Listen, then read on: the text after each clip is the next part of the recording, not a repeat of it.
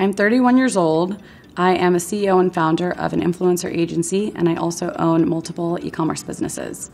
Annually, I make anywhere between $150,000 and $180,000 a year. My apartment's about 1,500 square feet. It's a 2-bedroom, 2-bath located in the financial district in Manhattan.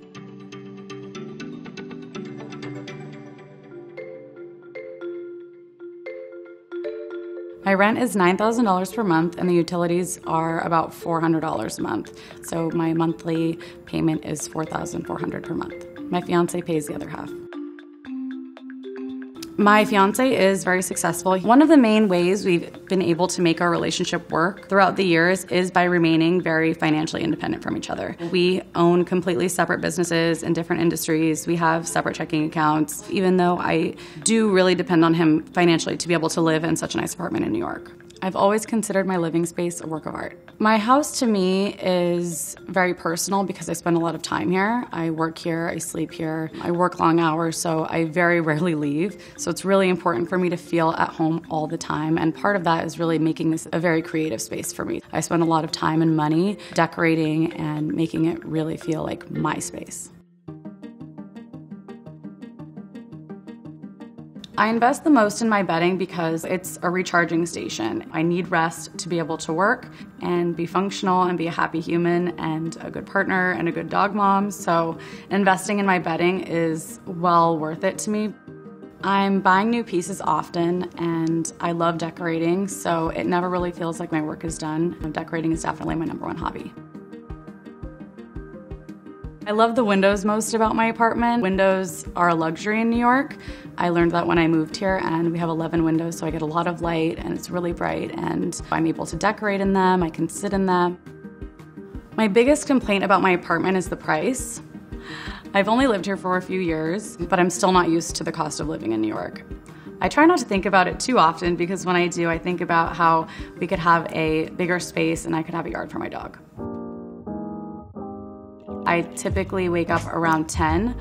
I don't set an alarm for myself. I try to get 8 hours of sleep in. When I wake up in the morning, I check my phone right away. It's a habit that I'm trying to break, but I look at the sales that came in from the night before, and I just scan through my emails to see if there's anything urgent that needs attention. From there, I go to the kitchen and I have my vanilla cold brew with oat milk. Every single morning, I look forward to it every day. While I'm in the kitchen, I feed Penny, and then I make my way to the office to start my day. I have a dog. Her name is Penny. She's a 5-pound Yorkshire Terrier. She's 5 years old. I adopted her when I was living in San Diego, and she travels all over the world with me. She's really my best friend.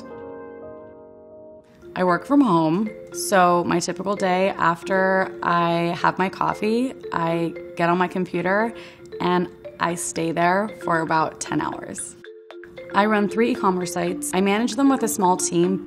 My most well-known business is blogging. I started that a few years ago, and that's actually what helped me build my other businesses. My blog provides lifestyle content, and viewers can purchase products that I recommend, but they can also purchase the products that I've also designed myself.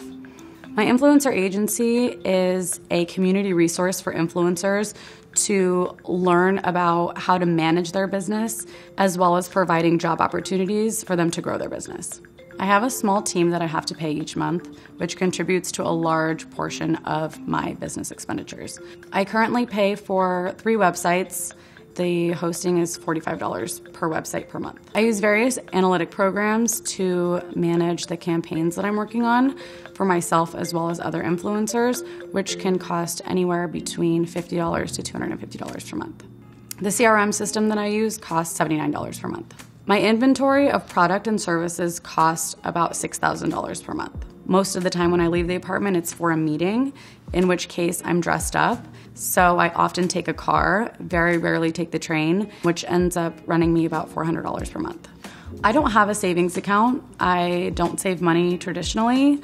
I would say I actually reinvest most of my income back into my business and other ventures, but I also really like to spend money on enjoying my life.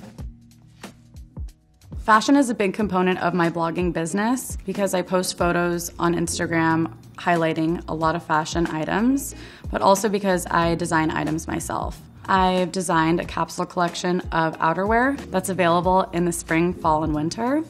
So I spend a lot of time designing that and sourcing fabrics and vendors. I don't actually spend a lot of money on clothes. I receive many items in exchange for social media coverage or collaborations. I donate most of my closet every month to Veterans of America. I purposely work with brands that I know that I can wear far past our job together because then I can actually save money on clothes. I can also pull items from showrooms if I need to shoot something specific or something that's a little bit out of my price range. On my blog, I sell affiliate products, which I'm able to make a small income from that, but also provide really valuable content to visitors so they can see products that I recommend and products that I use and buy them straight from my site. Beauty is extremely important in my career. It generates more conversation and product purchases than any part of my blogging business. I'm able to also save money because I get 99.9% of my products for free to test or to talk about in exchange for social media coverage. Photography is extremely important to my business.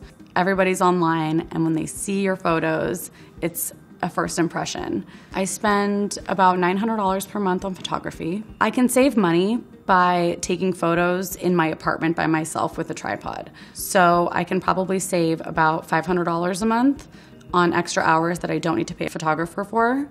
I also save money on photography by editing my own photos. I spend about 5 hours a week retouching photos.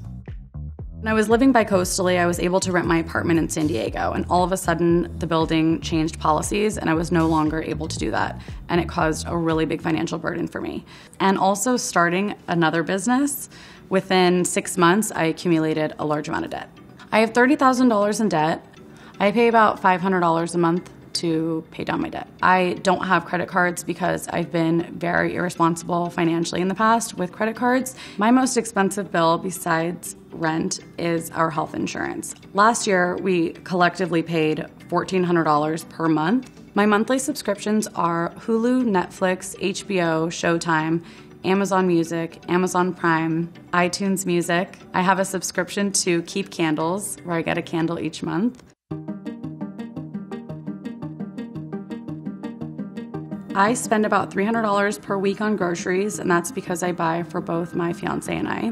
Between takeout and going out to dinner, I personally spend about $300 to $400 per week. My biggest financial weakness is shoes. I spend anywhere from $500 to $900 on shoes. I really try to keep it under $1,000. That's my limit. I have about $30,000 worth of shoes. I splurge on Penny in almost every way possible. Most of Penny's toys are gifts, so I don't actually spend a lot of money on toys, but we spend a lot of money on bones. She prefers elk antler, which runs about $10 a pop, and she has 11. My biggest cost for Penny is travel. When we travel, we have to go to the vet, which is $120 to see her doctor and get a wellness check. Then we have to get an approval by the USDA, which is $140. I travel a lot, but it's never consistent. There are times of year where I don't even get on a plane for 3 or 4 months, and then there's a period of 3 months where I'm basically gone the entire time. So the amount that I spend per month is very different, but per trip, I can spend anywhere from $1,000 to $5,000 on a trip. Over the past year, I've been to 6 countries, and I've probably traveled about 15 times. I struggled so much financially in my 20s that it feels so good to finally buy things that I always wanted, go out to nice dinners, travel, and I don't regret it. My usual workday from home is about 10 hours, but it can change drastically based on what I'm working on. After a long day, I love to just sit on the couch and turn on the TV and relax. It's really the only way I can really separate myself and keep my sanity. My biggest financial stress is the transition between living the life that I live now and moving towards a more responsible financial future. From struggling in my 20s financially to overspending in my 30s, I've always had an issue with cash flow. It's been a very feast or famine type of style of spending, and that also is because my businesses fluctuate and, of course, my paycheck is never regular. I think it's really important that women pursue their dreams and create lives and businesses that they're proud of. I don't want someone to look at me and wonder, how does she do it? Because it's crazy, and sometimes I don't even know if I can do it, and sometimes I want to quit. But as long as I keep working and I focus on my goals and keep moving forward, I know that I can continue with my success.